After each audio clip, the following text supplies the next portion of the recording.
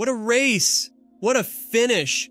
Sunday's NASCAR Cup Series Yellowwood 500 at Talladega Superspeedway was a non-stop, action-filled thrill ride, and it ended with Ryan Blaney scoring a victory in a photo finish over Kevin Harvick. One of NASCAR's younger emerging stars winning over a legend who is retiring at year's end.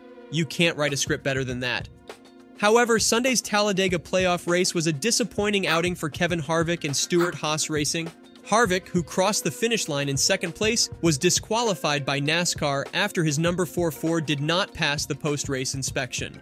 After a successful post-race inspection, official haulers found that Harvick's car had windshield fasteners, which meant an unsecured windshield that was not supposed to be there, especially with next-gen cars, as per the rules.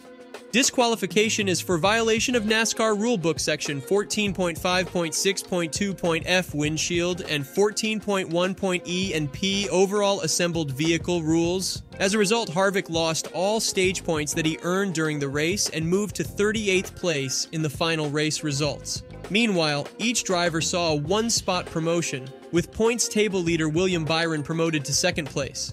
According to NASCAR, Stewart-Haas Racing has the right to appeal the penalty, and there was no response from the team till now. The 2023 Yellowwood 500 was the final superspeedway race of Kevin Harvick's career, as the veteran driver will retire at the end of the season. He holds 3 wins at Superspeedway, including 2 wins at Daytona International Speedway and 1 at Talladega Superspeedway.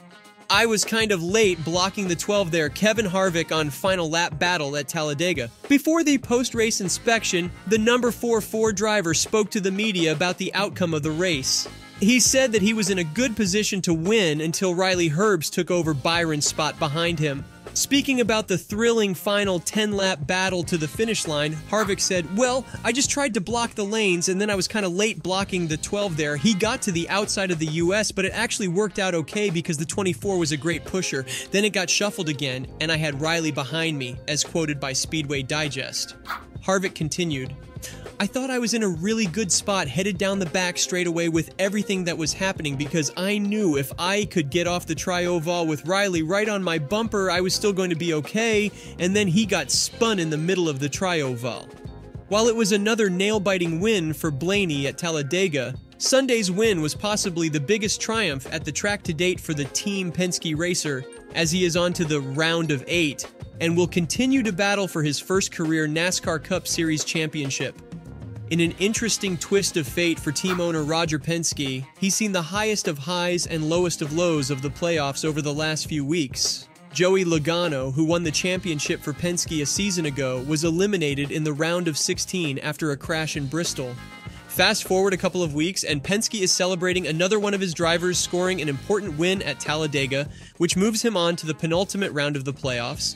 William Byron, who secured his place in the playoffs round of 8 with a win at Texas Motor Speedway last weekend, initially finished third in the race but was elevated to a runner-up finish following inspection.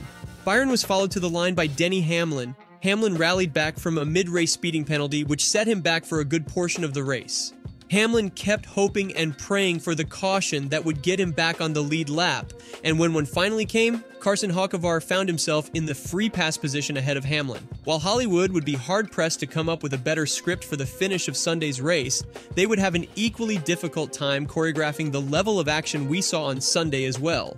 In all, there were 70 lead changes on the day between a total of 24 drivers. It was an incredible showcase of drivers leaving it all on the racetrack, as we saw at minimum 2 wide races all day long, and the field got up to 4 wide on a few sustained occasions throughout the event.